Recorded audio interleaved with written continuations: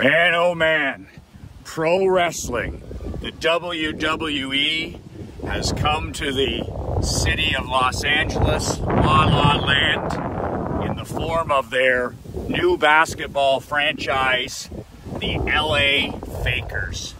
What an absolute gong show a couple of nights ago with that fantasy sold as reality sideshow, La Queen, La Victim, and his poor son, unqualified to be playing pro ball. Man, oh man, the great Dr. Jerry Buss must be rolling in his grave. Michael McLean, BrassBallsVideos.com.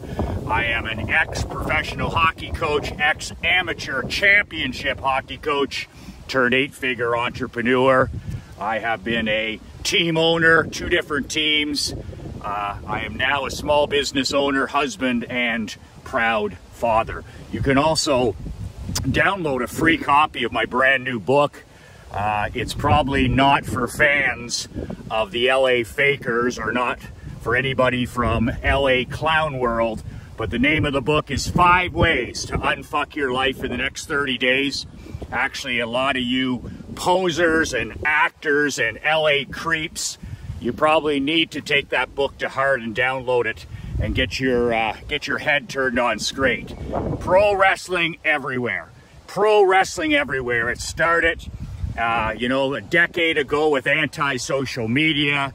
Doesn't matter if it's flake book, doesn't matter if it's Instagram, whether you've got TikTok brain, whatever it is, you have to understand as a husband, a father, an entrepreneur, a small business owner, a coach, or a leader, that what we see around us now is almost 99% fake.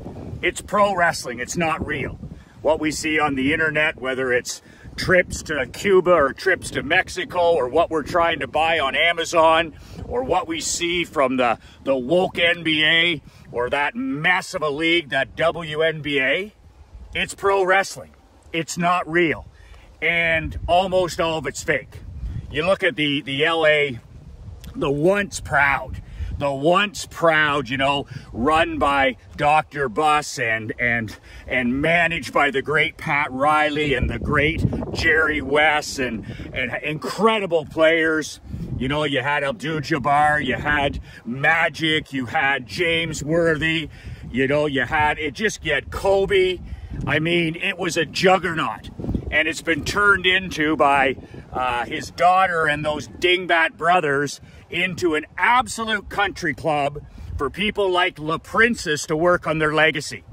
I'm going to pay you 40, 50 sheets a year so you can work on your legacy. Who the hell buys into this horse shit if you're the owner of the team and you're serious about winning championships? How the hell can something like this happen and you bring in a guy who winning is no longer the #1 thing? I mean, Lebron James would laugh behind closed doors. The Lakers have 0 chance of winning another title as long as he's there. And just like every other organization that he's been with, they're so fucking happy when he's gone. He's radioactive after a few years. He's total cancer. And he leaves the organization almost incapacitated because it's just me. Any of you punch-drunk tomato cans who think that this was ever about Bronny, are you kidding me? This is a kid who wasn't the best player on his high school team. This was a player who wasn't the best player on his college team. And admittedly, the poor kid, especially after the cardiac issues, any intelligent father that gave more a shit about his kid than himself wouldn't have him being force drafted and then coming to a training camp where he has no business being and putting his entire life under the microscope when he doesn't have the genetics of dad, and he's never going to.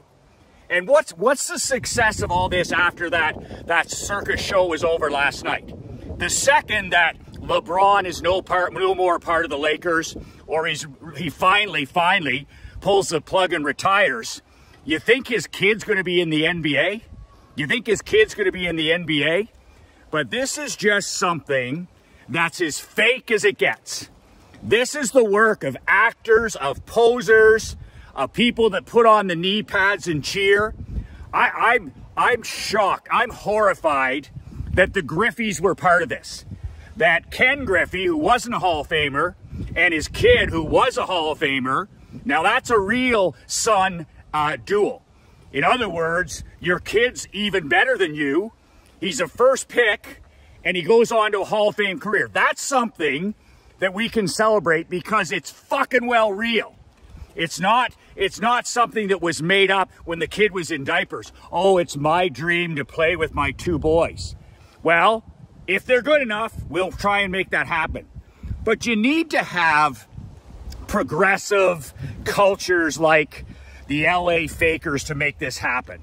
Because what owner in their right mind would ever agree to something like this? Sure, you know, we're going to bring you in. We're going to overpay you in your last few years. You're an absolute coach killer. Oh, we're gonna hire your fifth coach who's a podcaster. There's no room for champions like Dan Hurley, and you ain't going to win anything for us. But yes, we're going to help you fulfill this dream of yours that has nothing to do with winning, has nothing to do with team culture, so that your kid can come off the bench and play with you. Now what? Now what? Talk about fake. Talk about fantasy sold as reality. You have an NBA now that's the most emasculated league in professional sports. It's unfucking watchable. If you're not suffering from brain damage, it's unwatchable. It's almost completely unwatchable. Then you have Bus as the owner. She's a fake owner. She's not a real owner. She doesn't know jack shit about basketball. And she's literally driving with her siblings her dad's incredible franchise into the ground. Well, do you have a real head coach in LA? Do the Fakers have a real head coach? JJ Redick, are you kidding me? Dan Hurley laughed his way out of town. He was like, I don't want to be here and they don't want me, but thanks for the increase in my call. He'd never participate in something like that. Could you imagine a Pat Riley or a Nick Saban or a Bill Belichick or a Vince Lombardi or a Scotty Bowman or any of these guys, self-respecting, serious coaches and team builders? Do you think that they would have anything to do with this? I'd love to have a beer with Riley. I'd love to see what a guy like that thinks. Like he must be crying he's laughing so hard. Because it's just one less team you have to compete with. Because they're not a serious organization. And this has all been in the making, of course, for 15 years. And it's all, you know how much virtue signaling, you know how much ass kicking LaQueen had to go to make this happen? Since that kid's been able to dribble a basketball, it's been like, it's my dream to play with my kid. It's my dream to play with my kid. I'm the most narcissistic fucking athlete on earth. I don't give a shit about anybody but myself. I don't even care if my kid likes basketball. And hell or high water, we're going to play together. And it's really going to be magical, as that tomato can Adam Shine says, or that Stephen A. Myth. I'm not sure that he even watches sports. Oh, that was memorable, Matt. What the fuck was memorable about that last night? Something, so you might as well say WrestleMania 1 was memorable. WrestleMania 30 was memorable. It's all just pro wrestling. The LA Fakers are a pro wrestling organization. And most of those athletes, not just on the Lakers, it's a handful of serious teams. You got a serious franchise in Boston. You have a serious franchise in Oklahoma. You have a serious franchise a couple of other places. But are you kidding me? This is clown world in LA. And it's the perfect representation of the state and the city. The city of posers, the city of frauds, the city of fake. It's all going to collapse in the next 10 years anyways. Hollywood's going to collapse. The movie industry is going to collapse. The music business is going to collapse. And the NBA is going to collapse. Remember where you heard it first. Because it's just a matter of time. You can't keep secrets forever. So they were all there last night. They had the Griffies. That's embarrassing. They were a part. How desperate do you have to be? How bored do you have to be a part of something like that? Because you just being there means you approve of it. and it puts them on your level. Oh, I play, you know, I play with my kid. My kid's a Hall of Famer, but this also LeBron and Bronny are now the same. And I love how the woke NBA and that entire organization never mentions ESPN as rotten to the core as you can get. Never mention the only family who really did it. The only family besides the Griffeys who did something that's actually magical, which was Gordie Howe and his two boys. And not to mention that and honor that and have the boys there just shows you what kind of pro wrestling fake fantasy is reality this is. So Gordie Howe played 5 seasons of pro hockey with his boys. Not 5 minutes, 5 seasons. He played 4 years with his boys, Marty and Mark, in the old WHA, which was a grade below the NHL, but still a very good pro league. And they played on the same line, think about that, for 4 seasons in Houston, in the old WHA. Then they played an entire season in the NHL, the top hockey league in the world. And Gordie's getting up there by now. And he's playing with his two boys, and he played a full season, a 5th season, first one in the NHL with the Hartford Whalers. Now that's something to talk about. Those guys were drafted. They were there on merit. It wasn't any of this Los Angeles fakers DEI. It wasn't didn't earn it. It was, we're fucking right, we've earned it. First of all, Gordie Howe, in my opinion, my biased opinion, 3rd greatest player to ever put skates on. Gretzky's number 1, Bob Orr's number 2, Gordie Howe's number 3. My dad had the privilege of meeting Gordie Howe, Mr. Elbow, when we were kids, and he said it was like shaking hands with a blacksmith. And my dad's nickname, Frank the Tank. So he knows a real man when he shakes his hand. And when he met Howe years ago, he said, man, that guy shakes hands like a blacksmith. But here's the thing. With Griffey, his kid was a Hall of Famer. With Howe, Mark went on to be a Hall of Fame player. So Howe had 2 kids, who were there on merit. They were in the NHL because they played junior, they got drafted, and they were there on their merit. On their merit. Ken Griffey Jr. was drafted first on his merit. He's in the Hall of Fame on his merit. And the same happened. Gordie Howe, 3rd greatest player of all time. And it just happened that his boys were competent players. And then Mark Howe had such an illustrious career in the NHL that he's in the Hall of Fame. 2 Howes in the Hall of Fame. That's called merit. That's not this other inclusive, okay, made up, fake this, fake that. But it all comes down to our social media world where nothing is as it appears.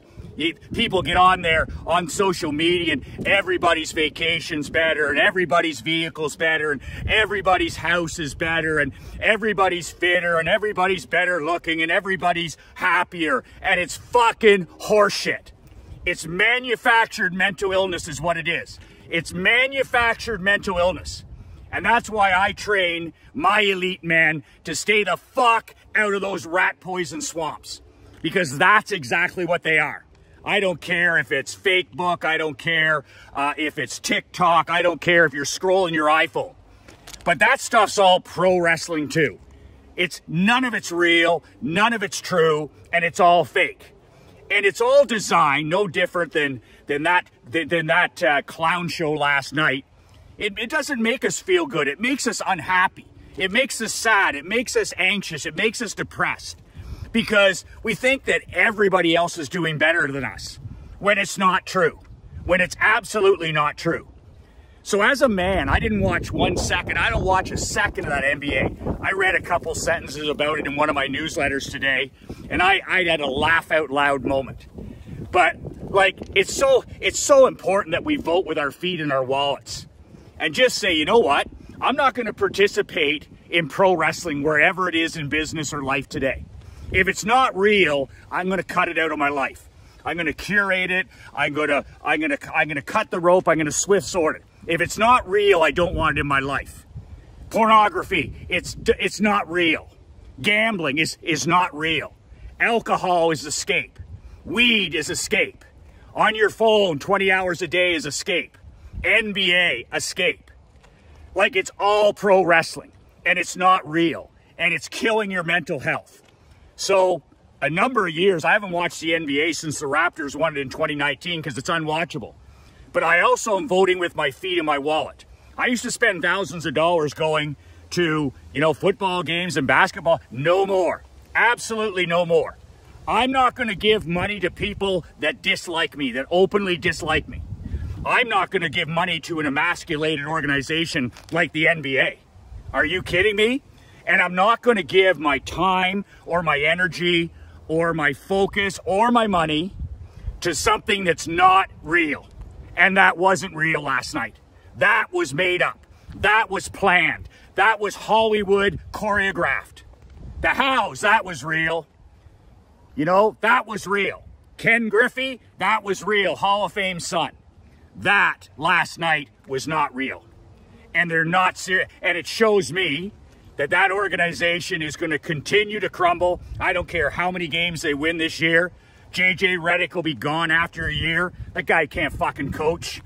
I heard the indications. They asked one of these guys, from the bought and paid for media, the players find him very detailed. It's early on, but his training camp was very structured and detailed. Like fuck. I've been around some of the top Hall of Fame football coaches and hockey coaches on planet Earth, and I can tell whether a guy's a winner or whether the guy's a winner. And I'll tell you right now, he ain't no Mike Krzyzewski, he ain't no Pat Riley, he ain't no Vince Lombardi, and he ain't no Andy Reid. Could you imagine? Can you imagine Andy Reid or Mahomes putting up with something like this? In Kansas City, you have a quarterback that only wants to win rings. That's his only thing. It's his number one thing. I want to win more rings than Brady, and all I want to do is win. I don't care, whatever it takes. In Pittsburgh in the NHL, you have a guy in Sidney Crosby. I want to win as many rings as I can. I'll take less money. I don't care. It's the only thing that matters to me. And with Brady in New England, that was all. I just want to win rings. 5 aren't enough. 6 aren't enough. 7 aren't enough. That's all I'm focused on. Could you imagine any of those organizations, or Joe Montana back in the day, or any of these famous, Kobe and back in the Laker days with Magic? Could you imagine them seeing this kind of horseshit? Where does winning come into the equation? When does the clock strike midnight and we actually go back to reality? Yep, fake WWE wrestling has arrived in LA. It's the perfect place for it. And man, oh man, talk about a dog and pony show. A dog and pony show. I feel sorry for that young man. I mean, that's just something that you should, you do it and you say, oh, well, this was such a magical family moment. Like fuck it was. That was as actor, as poser, as fraud, and the people that clap for that, shame on you. You like fake, you like the made up stuff, and it's all pro wrestling. Pro wrestling is the NBA, and that LaVictim and Brawny show there, that was the ultimate. That was the ultimate of next level fake. Now where they go from here, a lot of people have had to put the knee pads on to make this happen. JJ Redick, had to do is he had to be a good little boy. Bus had to be a good little owner. The teammates had to keep their mouths closed. Everybody had to do their little part to appease the queen. And now that it's over, where's the winning? Where's the winning? How are you going to beat some of these massive powerhouses in the West? Does that ever come up in conversation? That's the way Andy Reid thinks. That's the way Nick Saban thinks. That's the way Vince Lombardi thinks. That's the way Scotty Bowman coached. Not these sidetrack shows, dog and pony shows that have nothing to do with winning. I'm glad I got that off my chest. I gave 2 videos to this. I'm not giving any more to it because that's enough attention. I just had to get my piece said about Gordie Howe, how they really did it the right way, how Howe played with his kids for 5 years. Both of them were good players. One of them was a Hall of Fame. Same thing for the Griffies. They shouldn't even been there. And at least in his case, his kid was a Hall of Famer. That was a real father and son teams, not this made up pro wrestling they tried to push down your throat last night. You can download a free copy of my book. It's for winners, not for whiners, for champions, not chumps. My free gift to you. 2 words that can change your life and 2 words that changed mine. Be relentless.